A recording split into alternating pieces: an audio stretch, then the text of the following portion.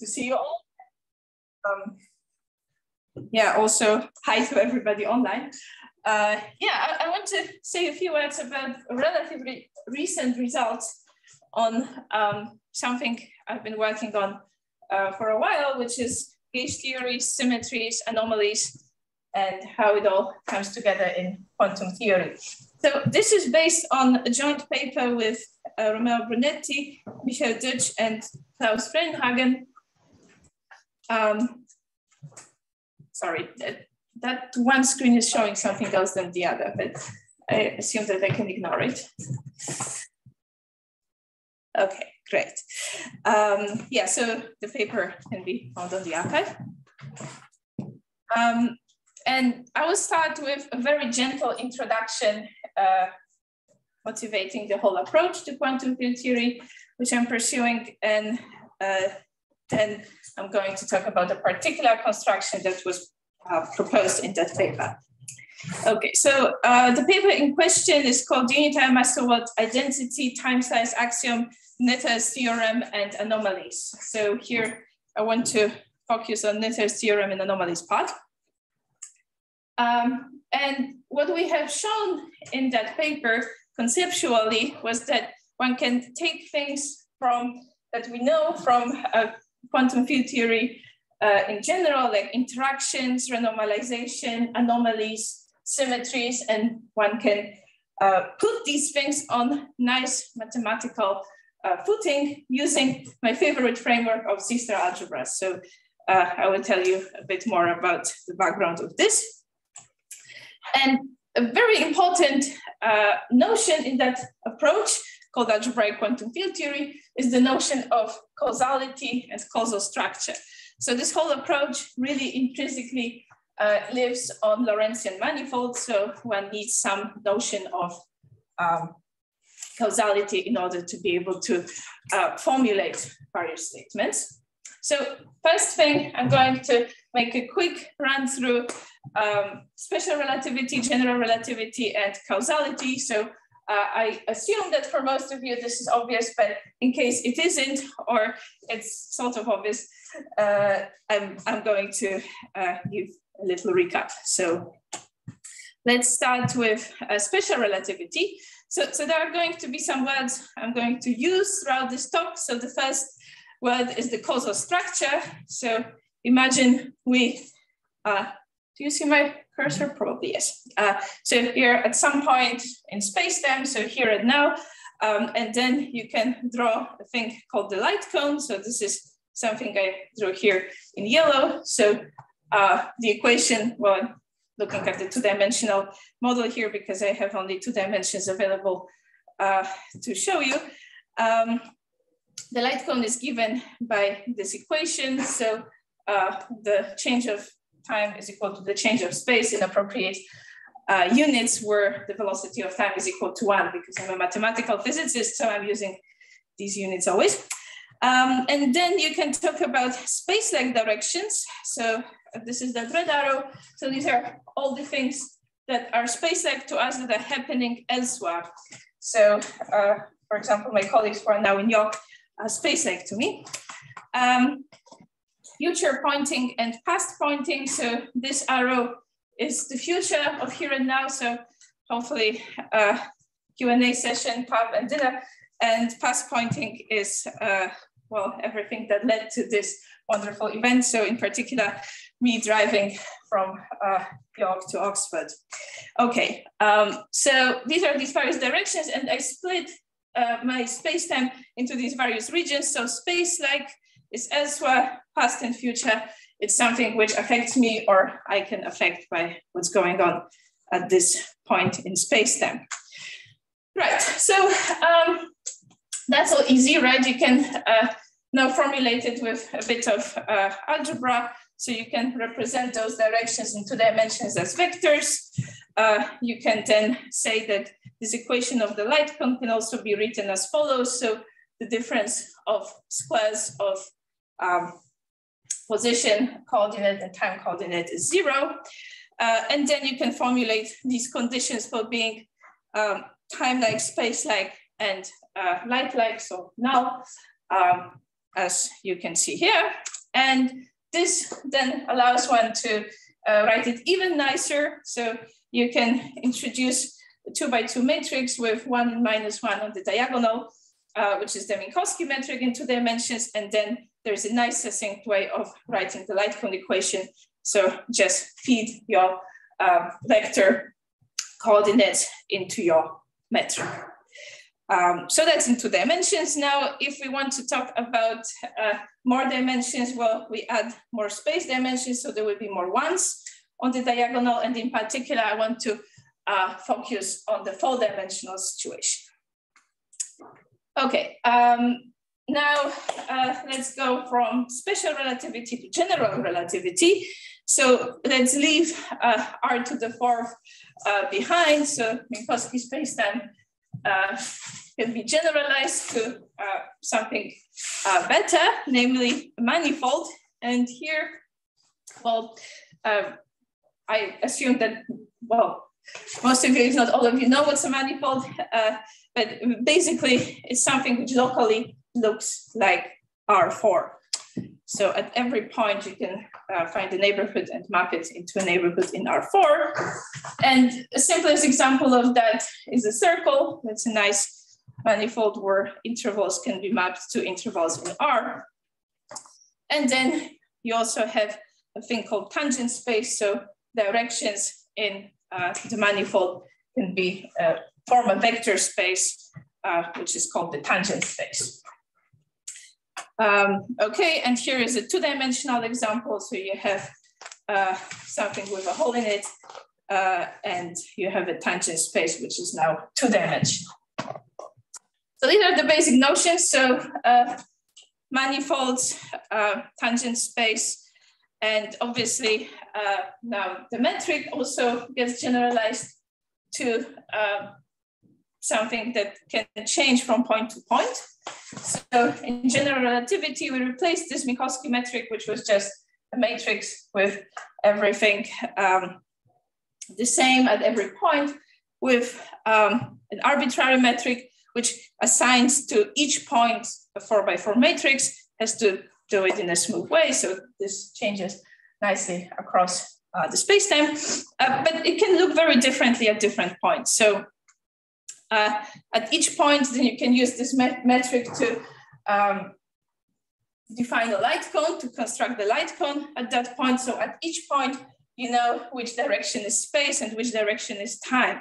And this is, well, not as simple as it sounds actually, because here is a very standard example, a sketch of what a black hole would look like. So here, after crossing some boundary called the event horizon, what is time, well, suddenly changes into space. So for this guy here, time is up and space is left and right.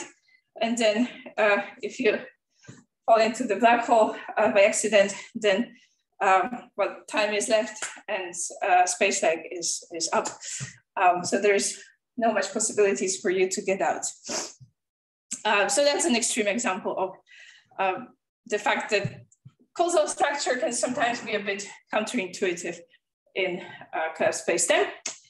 But what counts for us is that at each point we can actually decide what's space lag, what's future, what's past. So now for each curve in spacetime, I can now ask myself, is the tangent vector to that curve one of these distinguished classes? So time lag, space lag, light lag. And I can write these conditions using the metric. So I can talk about space lag curves, time lag curves, light lag curves, and causal curves, which is either light lag or time lag. So this is the structure I get in every Lorentzian manifold knowing the metric. And then an important principle of general relativity tells us that observers move on time lag curves. So in a sense, the metric tells us what are the allowed directions to go, to evolve into. Okay, that was a very crash course. Are there any questions at this point? Because if there are, then I should answer them now before we go to more interesting stuff. Okay, great. So now quantum, I want to take that story and kind of combine it with quantum theory. So let's start with quantum mechanics. And there are, I would say, maybe two main ways of looking at quantum mechanics. So my favorite way is what was formulated by Born, Heisenberg, and Jordan in 1925 in the famous Drei-Männer-Arbeit, which uses kind of matrix formulation of quantum mechanics. So this was the beginning of what's now understood as operator algebraic approach to quantum mechanics. So this focuses on operators, on operator algebras, rather than Hilbert spaces.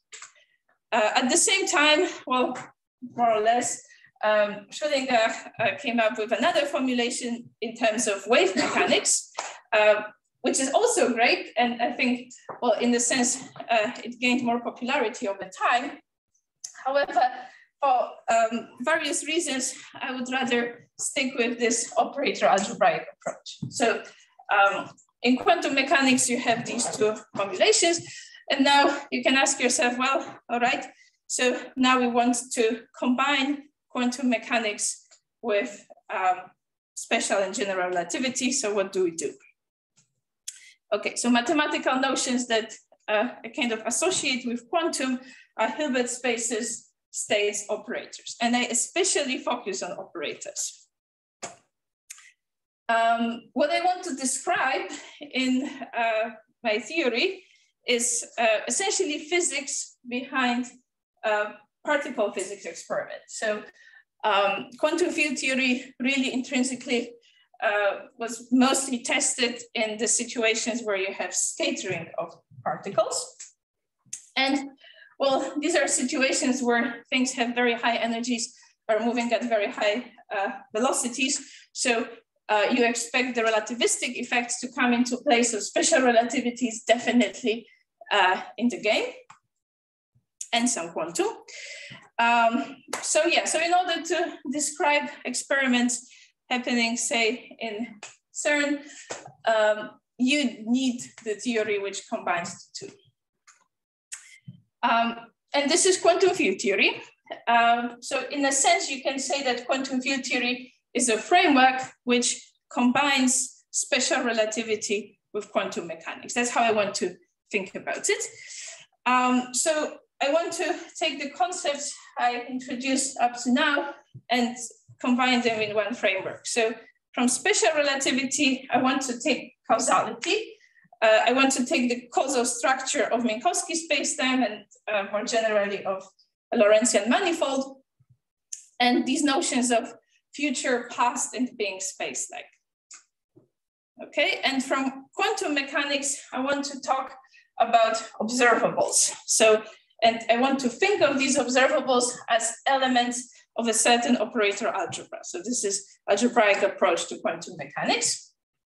And then on that algebra, I will also have states. Having states, I can compute expectation values, correlations, entanglements. So there's like that whole story coming later. But in the first instance, I want to have operator algebras. So so the first level of abstraction. So instead of thinking about bounded operators on a given Hilbert space, I want to think of this more abstractly. So more abstractly, bounded operators on a Hilbert space are a C-star algebra. Okay, so I want to forget about that concrete Hilbert space and just talk about the operator algebra of my observables as a C-star algebra. This will be important in this talk. And then I want to assign these operators to regions of spacetime in a way which is compatible with causality. So I want to localize my operators. I want to localize my observables, and then I can talk about well, various notions related to causality. So this is the main idea. Yes, please. I think in quantum mechanics, the operators are usually unbounded with dense domains. That is correct. So the assumption here is that all the physical information can be encoded in some space of bounded operators. And then from that, given a particular representation, you can also get unbounded operators. So if you want to think about a concrete example, you have, say, in quantum mechanics, you can have position and momenta operators, which are unbounded, but then you can look at the Weyl algebra, which is sort of exponentiation of these unbounded operators, and these are bounded. Okay, so in my way of thinking here, I'm really going to think about exponentiated unbounded operators as a sort of generators of everything I have in my theory. Okay, so, and later on, you will explicitly see some exponentials actually. So I'm working with bounded operators, but then, yeah, this could be just exponentials of things you know. So that's a very good question, thank you. Anything else at this point? All right. Cool, so here is algebraic quantum field theory. This is my favorite framework for quantum field theory. This goes back to Hagen-Kastler, to the 60s, and it started as an axiomatic framework in Minkowski spacetime. So one assigns to bounded regions O in Minkowski spacetime algebras of observables that can be localized in such regions. So you have an assignment of A of O to O, and there is a notion of subsystems. So if you have a smaller region inside the larger region, then, well, the smaller algebra sits inside the larger algebra. So this is one of the axioms that one requires for such an assignment of algebras to regions, but there are more. And the first and foremost is the causality. So as I said, well, there's this principle in special relativity that nothing moves faster than light, hence things that are space-like separated, so they're connected, cannot be connected by a causal curve. They have to be in some sense independent, right? So that is the causality. And one of the axioms is that observables localized in space-like regions are independent. So in the more operator algebraic setting or more quantum mechanics setting, independent meaning that the operators commute. So if I have A of O1 and A of O2, O1 is space-like to O2, then their algebras commute. And there's another one, which I want to mention, but maybe not elaborate too much upon.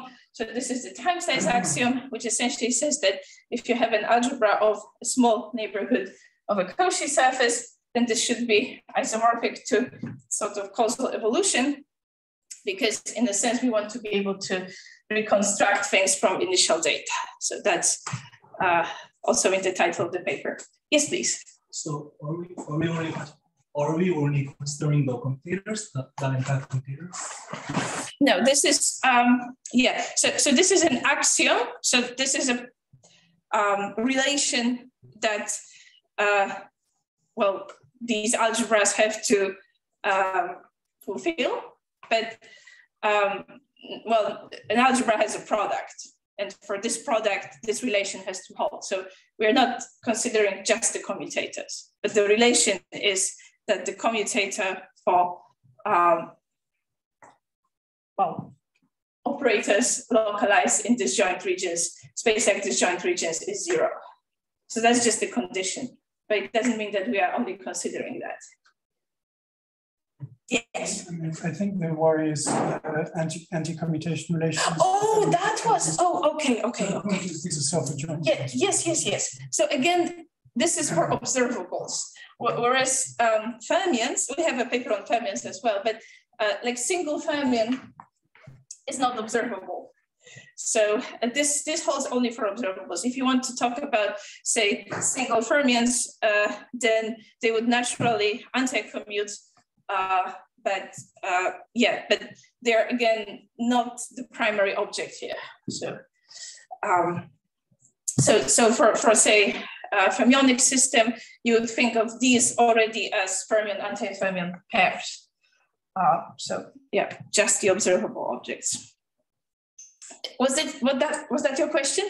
Yes. Okay, great. Yeah, sorry. Thank you. Can I just ask about the time slice action? Yes.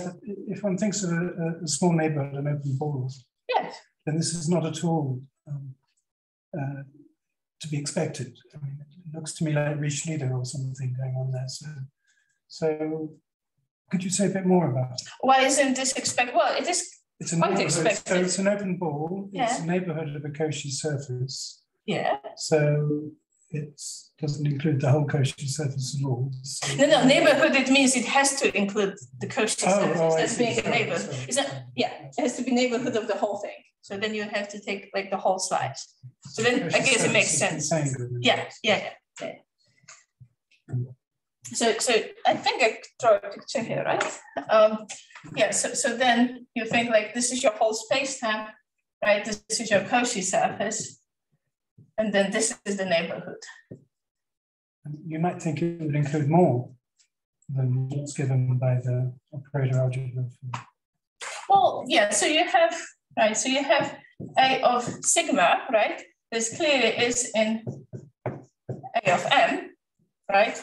But the statement is that A of sigma is already all of A of m, right? So you could have, in principle, you could have more observables in a larger region, but the time size axiom says that everything is actually already isomorphic to the algebra of the smaller region if it contains the full neighborhood of a Cauchy surface. So this is like classically you would say, well, we have the initial value problem, which is well posed. That's what this should do. Okay, any more questions? Great. So there's more axioms, there's more where it came from, but I'm just going to focus on these because I think these are most physically relevant. And if you want to read the paper, these are the ones that we spend most time on. Okay, so let's go to curved spacetime. So all of this generalizes also to curved spacetime, and the sort of big picture behind it is that we want to look at situations where GR effects are significant, so the curvature is large, but the spacetime is still fixed. So the quantum gravity effects are not too huge.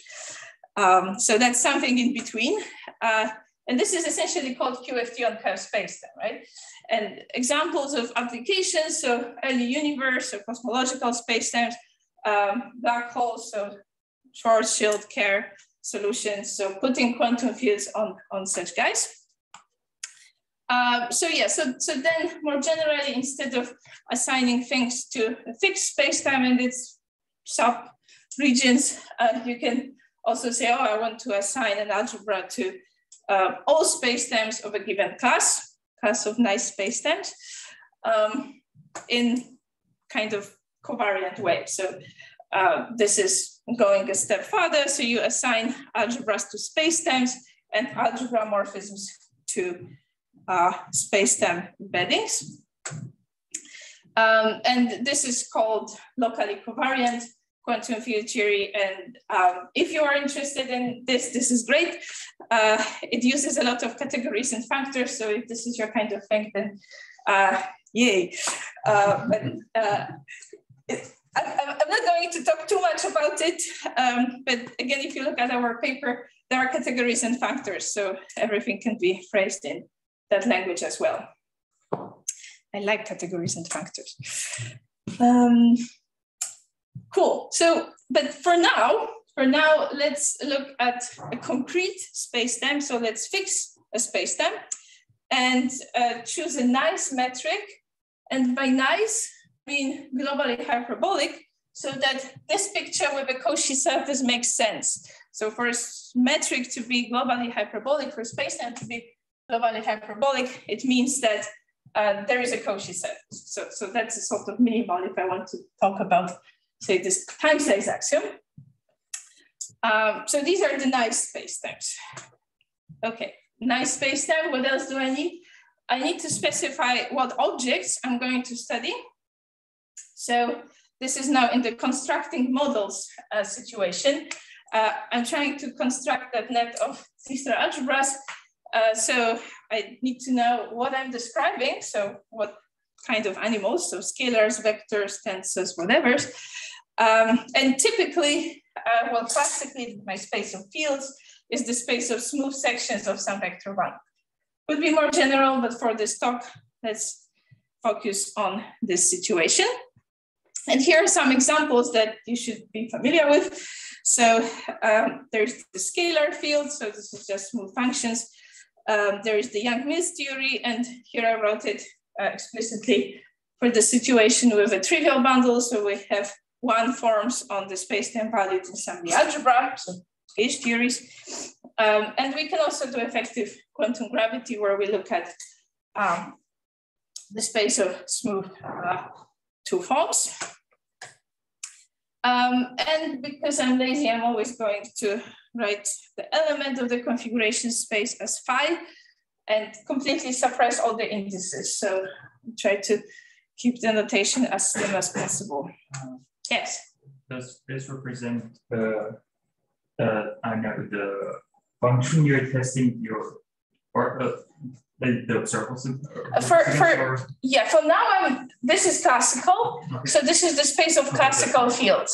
And because I haven't specified the dynamics yet, it's the space of classical off-shell fields. So no dynamics, say all the scalar fields on that space, the dynamics.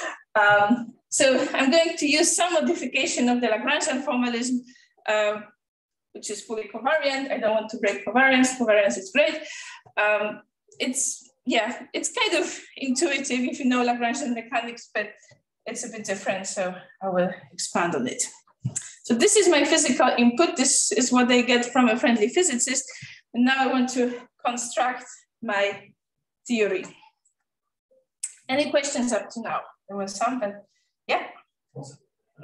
Why would you take the smooth functions to be the configuration space? Because if you consider, if you have like even a free field theory, the configuration space that underlies it contains distributions. So it's very non-smooth. So my observables are going to be distributions. Okay. So this is a bit of always a duality between observables and field configurations. So observables are going to be functions of field configurations, and they can be crazy in some way. So some of these choices are a bit out of laziness. So one could consider like finite order of differentiability, but then there is a much more technically involved. So it's actually good to just take smooth. Okay, so now I'm going to talk about this particular construction of a net of C-star algebras with that input.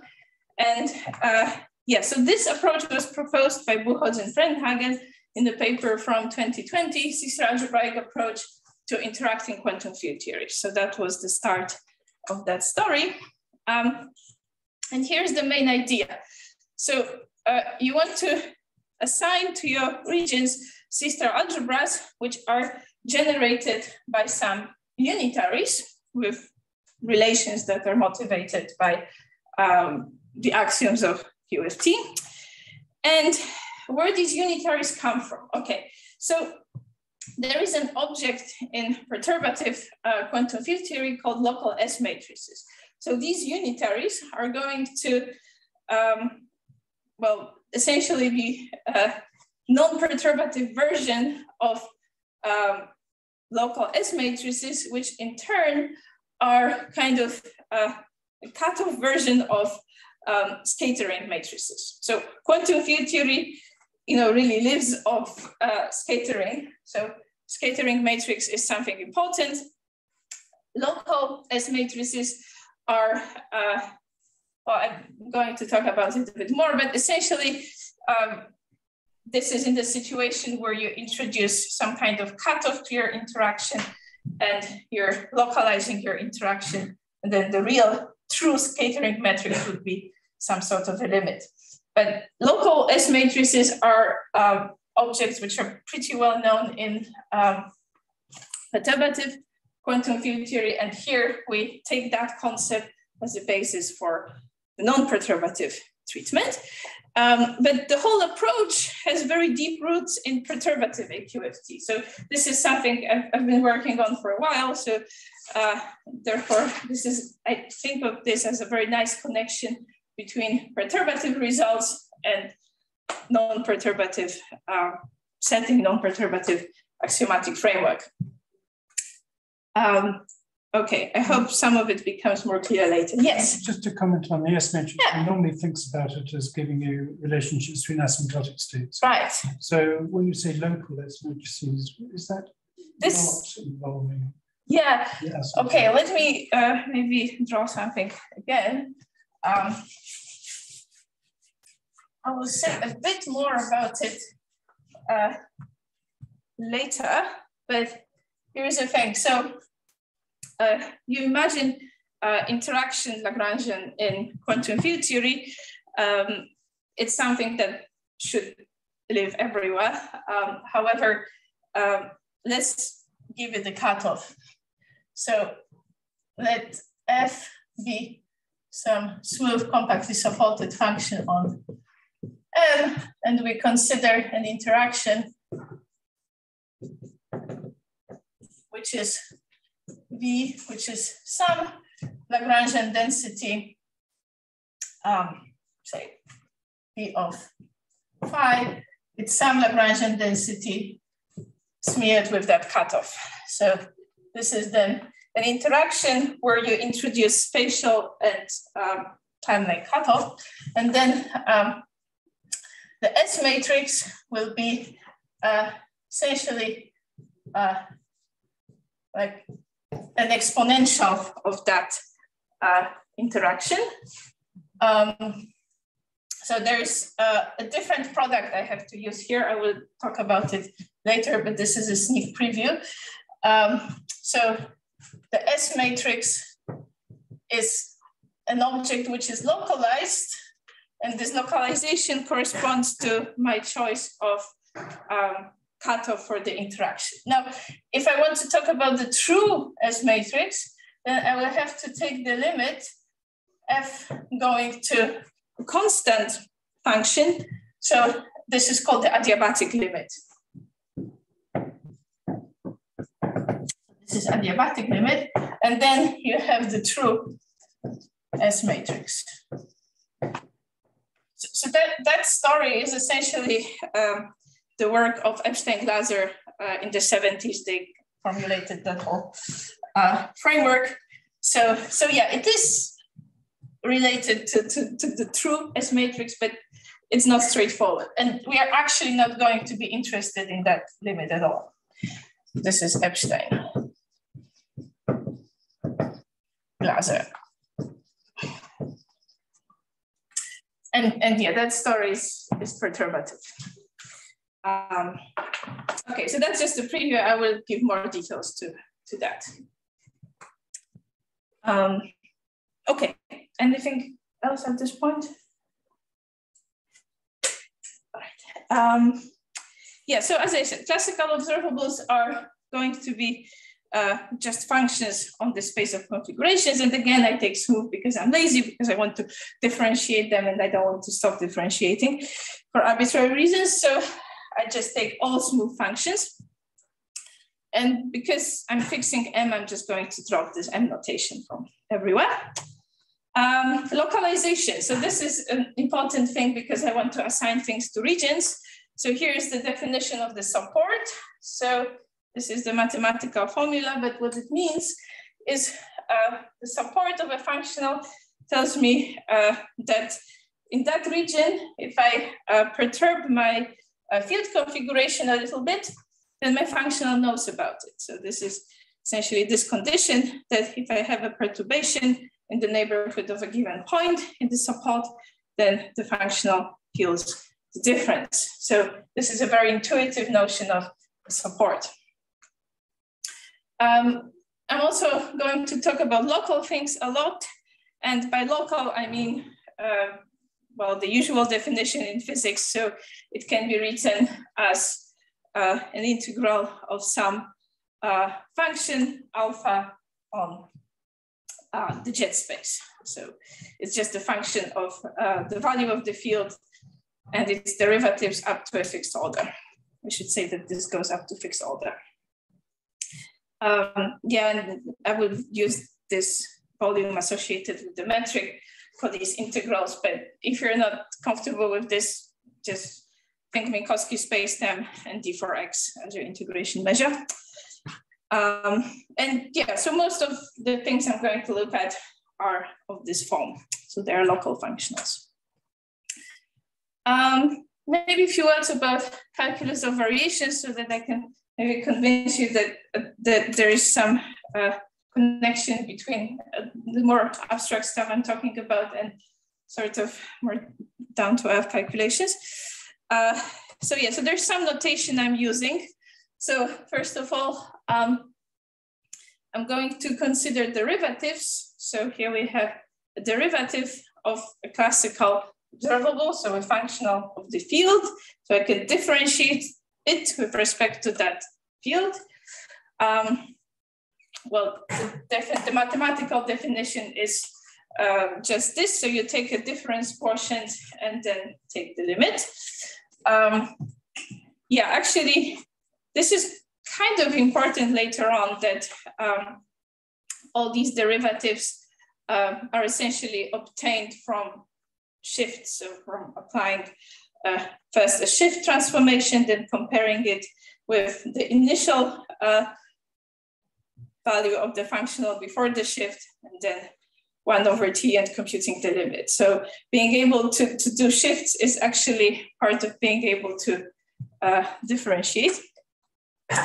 And then if you want, you can, for local functionals, you can relate it to the usual variational calculus. So if you want to compute this and you have your function alpha of the value of the field and its derivatives, then you do the usual stuff. So you compute derivative with respect to the value of the function, the first derivative, the second derivative, and so on. So this is what people call variational derivative. Or just the first 2 bits is Euler-Lagrange derivative. So really the stuff from classical mechanics, there's nothing scary about it. Only we typically work on infinite dimensional spaces. Okay, so that's the sort of mathematical basis of various operations in classical theory. And now, yes? In order to carry out the integration by parts, I think some decay conditional infinity was possible. Oh, yes, these are very strong. So alpha is compactly supported. So I should have mentioned this. So like one of the consequences of smoothness here is that yeah, all these functionals are compactly supported. So then compact support obviously vanishes at infinity. Yes, thank you for that. Yes. Right, and dynamics. So dynamics is also going to be important. I mentioned a bit the need to introduce cutoffs. So let me elaborate it on it a bit more. So I want to do Lagrangian mechanics. So I have Lagrangian density, and well, ideally I would like to integrate it over the whole spacetime. That won't work because these are non-compact, so this is nonsense. So to avoid such problems, and also to nicely go around Hack's theorem, which is, well, is a theorem. So yeah, it's proven, it's true, right? But it has certain assumptions. So Hack's theorem, if you don't know it, tells us that well, the interaction picture doesn't work in quantum field theory. But one of the assumptions is that you need to consider interactions which are everywhere defined. So the easy way to go around it and do something like sort of interaction picture is to look at interactions with a cutoff. So that was actually Epstein-Glaser motivation to, well, in a sense, to be able to go around that theorem. But yeah, it's still true, right? So you just have to, every no theorem is a yes-go theorem, but you have to find a way around. And the cutoff is just infrared. There's no No, ultraviolet problems are going to be dealt with in a separate way. Yes. All right. So yeah. So I take a smooth compactly supported function. This is my cutoff, and then I plug it. So I multiply my Lagrangian density with that cutoff, and the whole thing is then my Lagrangian. So here I have Lagrangian L with cutoff F as a function of the field phi. The first example, free scalar field, right? This is the Lagrangian density, this is the cutoff. Second example, Young-Mills theory. Third example, that's the Ricci scalar. So this is GR. So these are various Lagrangians one can have. And well, there's maybe a slightly technical point that given any local functional, actually I can obtain a generalized Lagrangian of this sort. I can always, multiply the argument with a cutoff, and then I kind of put the cutoff into my functional. So even if I start with something which doesn't look like this, I can always construct it from local functionals. Okay, so generalized Lagrangians are Lagrangians with a cutoff. And here is the thing. So it would be very problematic for us if important dynamical information would depend on the choice of the cutoff. That would be bad. But let's see if it does. And before I compute, Euler-Lagrange derivative, let me go a step back and compute the corresponding difference quotient. So I shift my argument by psi, which is compactly supported, subtract the value of my generalized Lagrangian at unperturbed configuration. And now here's an important thing. I want to choose F, which is equal to 1 around the support of psi. So here is the support of psi. Here is the region, the dashed line, where F is equal to 1, and this is obviously contained in the support of F. Okay, now because of locality, we are actually in a good place here, and this object delta L, so this shift of my Lagrangian by psi, this depends on psi, this depends on phi, but does not depend on the choice of the cutoff as long as the cutoff satisfies this condition. So it's 1 around the support of psi. So here at this point, we already got rid of the cutoff. And using this shift, we can define Euler-Lagrange derivative. So something I denote by dl. And from the difference quotient, I take the limit, I get the derivative. And from this, I essentially get the equations of motion. So again, I can write it for a local functional, I can write it in terms of variational derivative. And then the equations of motion are the condition that this dl, this derivative of L is equal to 0 at a given phi. So phi is a solution if dl of phi equals 0. So this is the classical story. I have the classical equations of motion. Okay, and there is a technical condition here. So I assume that my equations are kind of like wave equations. So I assume them to be normally hyperbolic. So think of wave equations, think of things that in the highest order of derivative look like the wave operator. Okay. Sorry, yes. Does that preclude elliptic initial value stuff? Or? I want to talk about hyperbolic stuff for now. Yeah. Well, elliptic things would probably make more sense in Euclidean signature, right? So I would say that in Lorentzian signature, hyperbolic is the nicest, as nice as it gets, because you really want to have well-defined initial value problem and some kind of propagation for the solution. So that, yeah, you can, some of these things you can do in Euclidean signature, but then it's a different story. No, the question is, yes, hyperbolic is to define the evolution, yeah, but the elliptic is usually used to find initial data. Initial data. Yeah.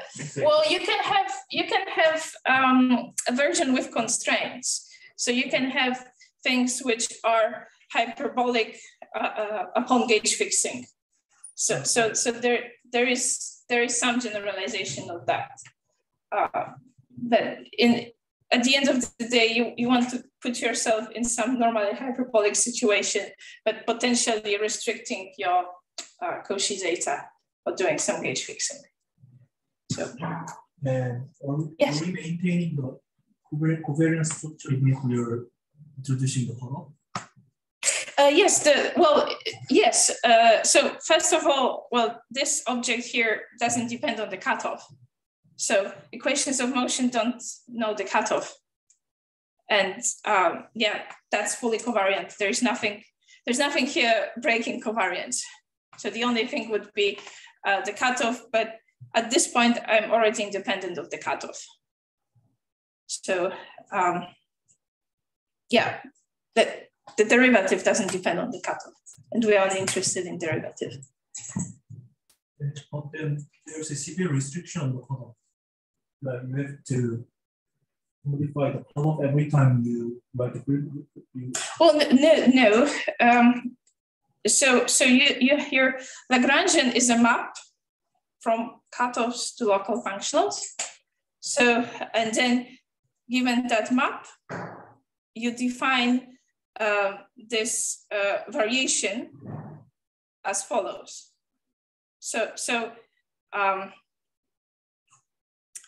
Yeah, so the Lagrangian is a map, so it knows about every cutoff. It's a map from cutoffs to local functionals. And then the variation doesn't depend on the cutoffs anymore. So this is just another object. This is a map on psi's and phi's, which uses L in a way, but not in a way which cares about the cutoff. Does it make sense? Okay. How much time do I have? Technically 15 minutes, but you have had many questions, so. Yeah, no, okay. Well, as I said, I have material for more than one seminar, so. Yeah, let's see how far do we get. Right, so that's dynamics, and because the talk is partially about symmetry, so here are the symmetries. And in the first instance, I want to think of infinitesimal symmetries. So these are, so I have my space of configurations, and I look at symmetry transformations, which infinitesimally corresponds to vector fields. So you can think of these as directions in my configuration space. And here is a finite dimensional picture to help your intuition. So if I had a vector field X acting on a function F on a finite dimensional space, I could write it in coordinates like this. So in our infinite dimensional situation, I can also write it in a similar way by contracting the functional derivative with the value of the vector field at a given point. So we have nicely behaving vector fields as well. So I can say what the symmetry is in that setting. So infinitesimally, a symmetry is a direction in which Lagrangian, oh dear, there's a typo, I'm sorry, in which Lagrangian is constant. So if I contract the derivative of the Lagrangian with that vector field, I get identically 0. So that's symmetries. Okay, now Noether's theorem tells us that to such symmetries, I can associate conserved currents and hence conserved charges. So there is some gadget I can extract out of a symmetry classically, and these then show up in the quantum theory in various ways. So I want to build up my story from now on about quantization, which in the end should lead to answering the question, what happens with these conserved currents and conserved charges in the quantum theory? So where do we find them in the quantization?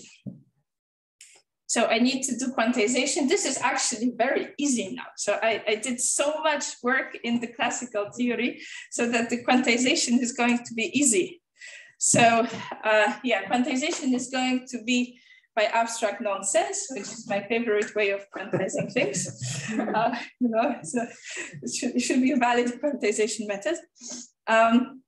Yeah, so let's start maybe with enriching my spacetime with a bit more extra structure. So in our paper, we talk about dynamical spacetimes, and this is essentially a spacetime plus a Lagrangian. So we want to start with some Lagrangian and then build the theory where we perturb this Lagrangian with various interaction times. So a dynamical spacetime is spacetime plus Lagrangian, some technical conditions. And then there is a space of local functionals on it, which are nice because they preserve causal structure and everything. Sorry, they preserve global hyperbolicity.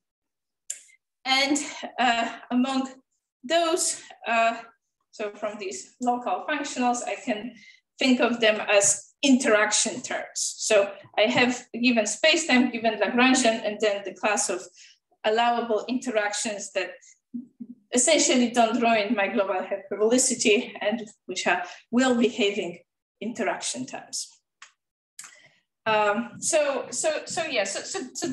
are going to be key objects in my theory. So this is really going to be a sister algebra of interactions, or in other words, of perturbations of a given Lagrangian. So here we are. So here is a quantization by abstract nonsense. So there's an easy way of constructing sister algebras, right? So the easiest way of constructing a sister algebra is say, well, here are the generators, okay? And I take the sister algebra generated by those. So I give you, well, a set of unitaries. So in this example, I say that to every interaction, I assign a generator. So these are going to be unitaries in my sister algebra. There is some normalization condition. And yeah, that's a sister algebra, okay? But obviously it's too big because it doesn't satisfy any of the nice relations we want it to satisfy in quantum field theory. So here is the first relation we want, which is the causality relation. So yeah, there was a causality in terms of these commutators. Now I'm showing you something which looks very different. So how do I explain myself? So there are 3 interaction terms here, F, G, and H. And now I'm saying, well, essentially that the support of F comes later than the support of G. So let me draw a picture again.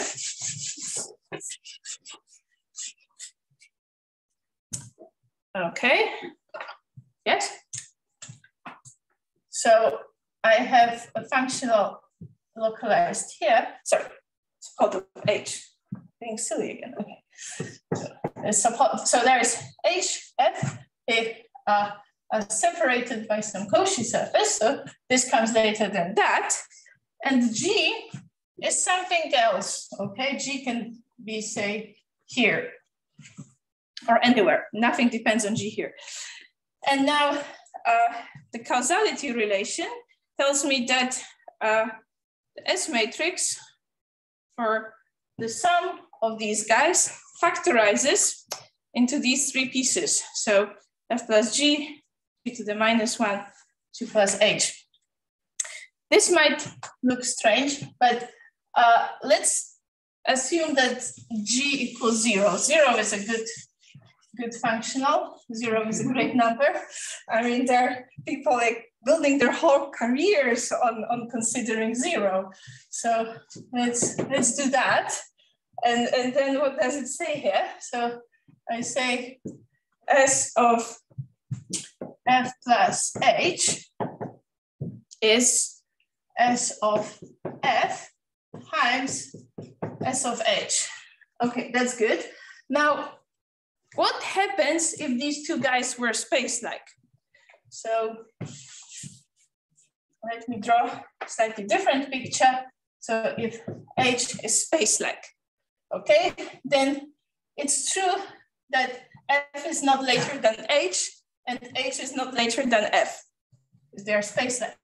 So it's also true that this factorizes the other way. So in other words, comparing those two, well, you know, addition is one of the things which are commutative. So these are equal, hence we can conclude that S of H commutes with S of F if they're space-like. So this property actually here, locality, does imply causality in the sense I said before, but it's slightly more general. So yes? What do you need the G for? The G is here for G for generality. So you can always split, so you cannot always split things this way, that you have two disjoint things, but very often you can split things three ways. Because here that worked only if F and H were disjoint subparts. But if you cannot really separate things this way, you might want to use partition of unity, which you can split everything three ways, right? Using partition of unity. And then the key thing is that, you know, this works with whatever is in the middle. So that's the main idea. Axiom 1. Axiom 2 is the dynamics. And this has something to do with this shift operation. So it's not that intuitive on the first side, but okay, so this is this shift operation on the Lagrangian, and this is the shift operation of some observable, and this relates shifted argument, so shifted interaction, shifted base Lagrangian to the situation where nothing was changed. And that actually implies some sort of, realization of equations of motion. So you can think of this relation as the finite version of dynamics. So this really, in a sense, encodes some of the information about the equations of motion. So this is Buchholz-Fredenhagen algebra. This is how they formulated things. So you take a C-star algebra generated by your interactions and quotient by these two relations. Yes. In what sense is it called on-shell? What is, sorry? In what sense is this dynamical relation called on-shell? On-shell, okay. Yeah, by on-shell, I mean, so on the space of solutions. So these are all, So on-shell is usually the term that relates to the space of solutions. And here it says that this relation has something to do with implementing the dynamics. So yeah, if you were to realize it in a setting where everything is also constructed out of functionals, then these would be functionals on the space of solutions.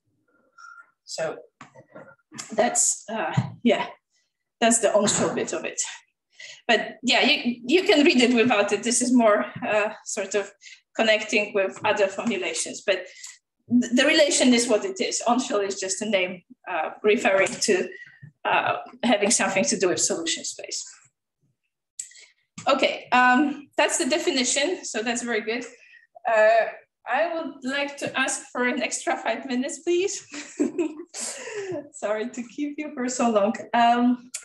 Yeah, so I want to say maybe something about the motivation from perturbative AQFT, because I already mentioned it with Epstein-Glaser.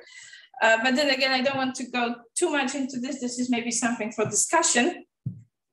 So the context where you can motivate those axioms and, well, sort of perturbative version of these axioms arises in PAQFT, in Epstein-Glaser normalization. So you consider a situation where your base Lagrangian is quadratic and your interactions are not. Okay, so this is the usual situation in perturbation theory. There are some nice normally hyperbolic equations underlying it. You have a bunch of really nice stuff. You know, you have propagators, you have the Feynman propagator. So this is again something you might have heard or seen in quantum field theory. And with this Feynman propagator, you can construct things like time-ordered products. So again, here I have some functionals which correspond to my interaction terms, and computing their time-ordered products is a thing that one actually does quite a lot in quantum field theory. So you contract things with the Feynman propagators. You take derivatives, then contract it with the Feynman propagator. And so these kind of funny products are then in quantum field theory, a sort of expansion of the S matrix. So these are also called green functions. So these are coefficients in the expansion of the S matrix. And these are the beautiful thing, but also a very problematic thing in quantum field theory. So these objects, these time-ordered products, are well defined as long as their arguments are with disjoint subplots. But terrible things happen if we consider things with coinciding subplot. Why? Because Feynman propagator is really singular. So we don't want to have to like square a Feynman propagator or have loops with the Feynman propagator. And because this is the source of singularities, this is the source of divergences in quantum field theory. That thing about Feynman propagator. So what did Epstein-Glaser do? So they say, well, let's avoid those coinciding points for a minute, and let's see if we can find any sensible formula for those TNs, which would, agree with this Feynman propagator everywhere outside the coinciding subplots, but doesn't have those nasty singularities. So this is Epstein-Glaser renormalization.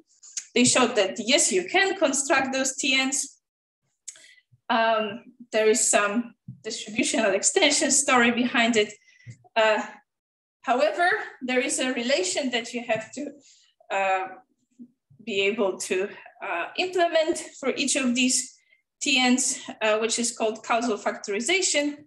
And it essentially guarantees that your end result satisfies this, factorization property I showed before. Yes. What's the state you use? This is for the moment, no state is specified. So don't you need any state for the Epstein-Glaser renormalization? No, actually, because in the first instance, you can do it on the level of functionals. So you can do it on the level of algebra. But then you have nice states like evaluation. So if you evaluate everything at 0, you have a state. So there are very nice states here, but that story is still state independent. Okay, so let me cut to the chase. Using those time-ordered products, you can then realize S matrices as time-ordered exponentials. So that was in the sneak preview at the beginning. And this story is perturbative, okay? So everything has H bar, and you know, you compute things up to a given order. These series don't necessarily converge. But you can think of that construction as a sort of perturbative version of the abstract story I presented before. So in a sense, right, you have a good indication that the objects you're trying to describe should behave somewhat like these abstract S matrices, because their perturbative counterparts do behave this way. Okay. So, and then, as I said, the causal factorization property implies that for the supports. Okay, I don't want to go too long. I will just skip to the end and state the result. Is that okay? So anyway, so this is the connection to more real world. So let me just cut to the chase. Okay. Yeah. So there is some story about the symmetries here. Okay. So there is the third axiom. So I stated 2 axioms and slightly motivated them by that perturbative story. But there is a third axiom, which is something we introduced in this paper, the recent one on symmetries. So if you want to talk about symmetries, and if you want to talk about renormalization in this abstract setting, well, first thing, yes, you can talk about renormalization in this abstract setting. So you can introduce a renormalization group acting on these sister algebras. And then there is another axiom, which we call unitary master-word identity, which tells us how these S matrices transform under symmetries. And what we require is that under a symmetry transformation, the S matrix can only be changed by a certain renormalization group element, which then depends on the symmetry in question. So this is a transformation law telling us how symmetry transformations on the left-hand side should relate to renormalization group transformations on the right. And yeah, so here is an interpretation of that. So in particular, if I don't perturb at all, then this special case of the unitary, what they call it, unitary anomalous master-word identity. The special case of that tells me just how the S matrix itself would transform. So in a sort of path integral language, it tells us how the path integral measure would transform. So these renormalization group transformations can be related in path integral formulation to the Jacobian of the symmetry. So this is part of the motivation, or in something I really care about, the BV setting, these are related to the BV Laplacian. So these are the 2 natural ways to, well, in a sense, motivate these renormalization group transformations. And in that setting, we have shown that, well, if a symmetry is unbroken, so if that renormalization group transformation on the right-hand side is trivial, then, this symmetry transformation can be unitary implemented, and the unitary in question can then be seen as the exponential of the Noether charge. So our version of the Noether theorem says that for unbroken symmetries, so for symmetries that survive in this quantum algebra without a change by renormalization group element, you have this nice unitary implementation by the charges. So as I said, so the classical symmetries can survive the quantization. So then we don't need this renormalization group change, but also we can make sense of the broken symmetry. So a symmetry is broken if it needs to be corrected by a renormalization group element. So we can think of these as like honest to goodness quantum symmetries. Well, you can, in the sense in physics, interpret these renormalization group transformations as kind of anomalies, because that's the obstruction of preserving the classical symmetry. And as I said, for unbroken symmetries, we have this version of the Noether theorem with implementing symmetry transformations by unitaries. But what's maybe even more interesting and slightly surprising, that for the broken symmetries, you also have some sort of unitary implementation, but then it's more complicated, and it takes into account this correction by a renormalization group element. So I think I took enough of your time. So let me finish now, and let's discuss.